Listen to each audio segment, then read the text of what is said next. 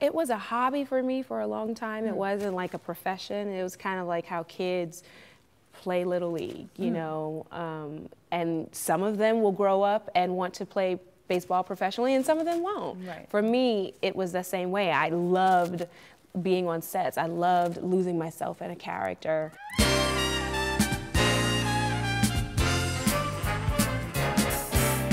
And there definitely was a moment in which I knew I wanted to do this for the rest of my life.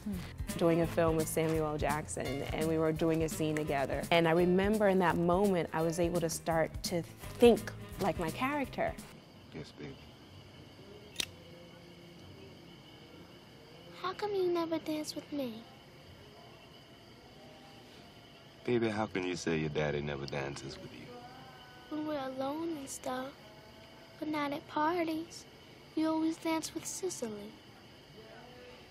And that's kind of like a really challenging thing to do as an actor. You're kind of always trying to search for the inner workings of the character. But that stimulation that I got in that one moment of being able to lose myself in the character, so much so that I could think like her,